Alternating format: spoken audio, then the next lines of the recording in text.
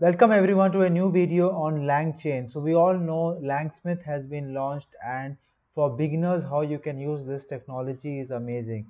Go to langchain.com, and once you go to langchain.com you can do the sign up here.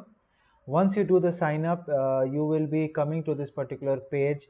uh, some of you may not have access to this as well. You will, or if you don't have, you may put yourself on waiting list.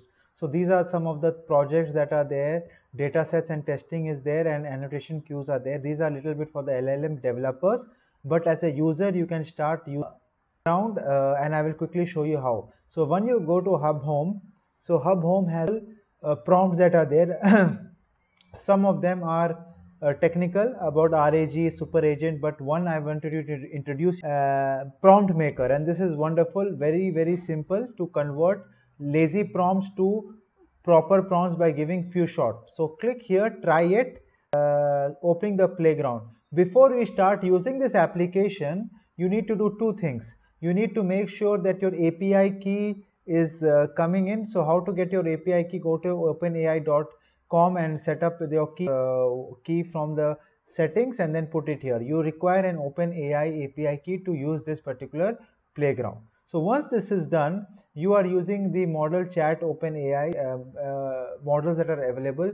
Few free models are available right now. I'm using chat OpenAI, which is a good thing. I can also use the latest chat GPT 4 turbo as well, and these are some of the things that you can play around with it. I have talked to you about the different parameters in my lot of videos about temperature, the creativity that is there, max length, top p, frequency penalty, presence penalty.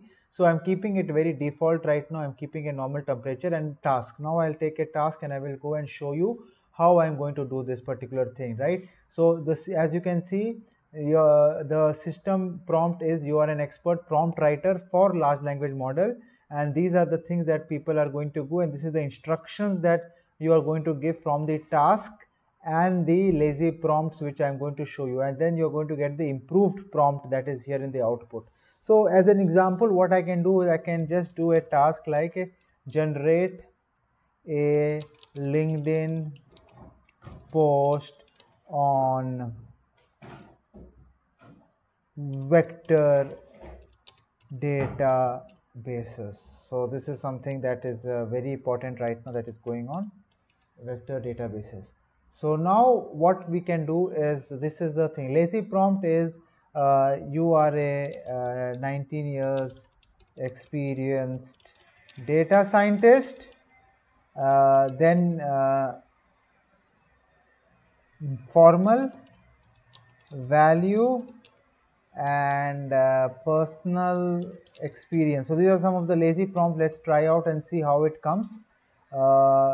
Professional LinkedIn with proper CTA to join community and a good hook.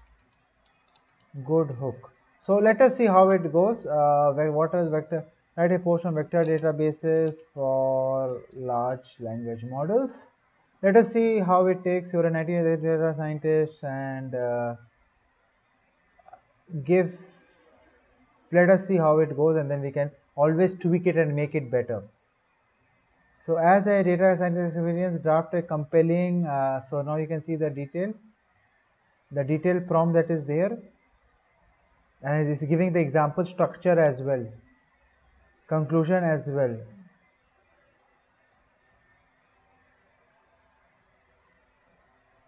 So we will just try to show this thing. So the prompt that we have given, if you can see the task and the lazy prompt, and the way it has generated a huge and big prompt that is there, right?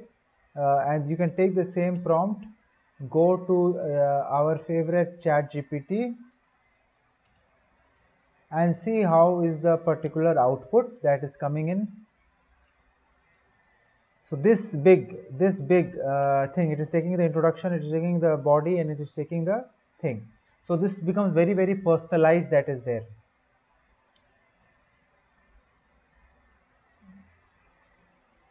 So it is giving us the introduction. We need to remove the headings, that's for sure, but this is much better. So what we have done, you can see the playground and you can see the details that is there that we have done. We can control the different parameters and we can play around with it and look with it. So this is one of the basic examples to use prompt playground to put an input as a task and lazy prompt, and then get an output that you can use for your daily work, and that you can keep this, you can save this, and you can just change this particular thing, the topic, or you can just come here and you can uh, do this. So you can also save as an example, you can save this as an example as well, and you can bookmark this and you can come again and you can play around with this. So this is a very quick way, this specifically Langsmith, to create your prompt templates for your work. I have used it for a couple of projects also where I'm developing the prompt template. I use this application and I play around with this. So thank you very much and see you in the next video.